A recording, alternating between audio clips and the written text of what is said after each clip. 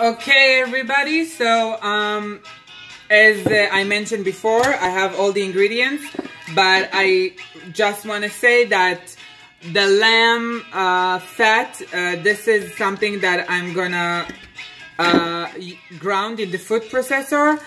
After that, I'm gonna ground, of course, peeled the onion, a little parsley. It depends on your favorite, how much herbs do you like, and of course I will show you how to season. But first of all, you need to ground the lamb, put it together with the meat, and after that you're gonna ground the parsley and the onion, because I don't like to feel all the chunks, so it's rather to be really ground.